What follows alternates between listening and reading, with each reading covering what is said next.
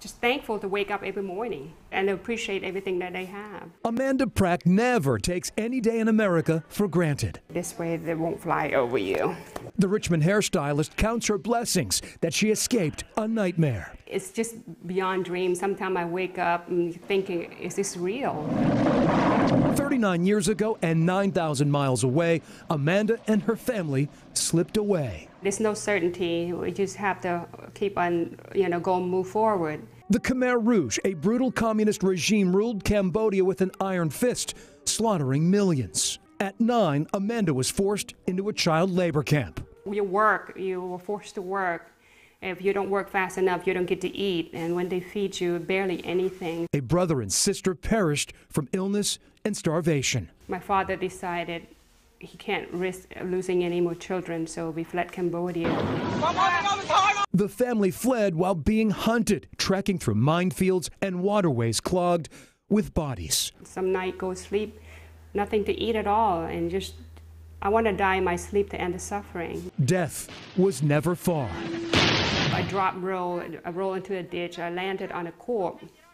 It's probably been dead for days, and flies were buzzing. Amanda and her family finally reached Thailand. This is the photos of my families when we in a refugee camp. But the Praks wanted a better life. This is myself here, and that's my father. 2 years later, in August of 1981, the Praks immigrated to Richmond. We came to this country empty-handed. The Praks, especially Amanda, would not waste their opportunity. People was like, whoa, Amanda's not Cambodian name. No, it's not. It's American, because I am American now. She may be American, but Amanda never forgets where she came from. There are kids depending on me back home. In 2006, she founded 100 Pounds of Hope, a nonprofit that feeds the people in her rural hometown.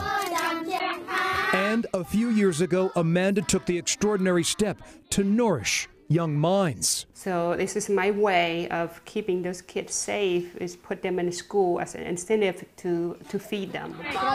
Amanda opened a school for 400 children. Yeah, that's me. I do that work, and the kids, they all want to help. Her school has bathrooms and concrete floors, a luxury most of the boys and girls do not have at home. Just because I see how much they appreciate, and when I go. When the 49-year-old returns to Cambodia every year, she is welcomed like a celebrity. Oh, it's just, I could explain how it feels.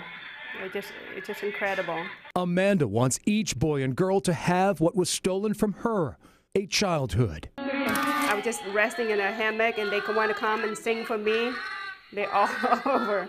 Amanda Prak embodies the American dream, but she vows always to remember her roots. When I see those kids, I see myself in that situation. And this is like the healing process. Amanda's nonprofit 100 Pounds of Hope and her school depend on donations and money from her own pocket to keep them running.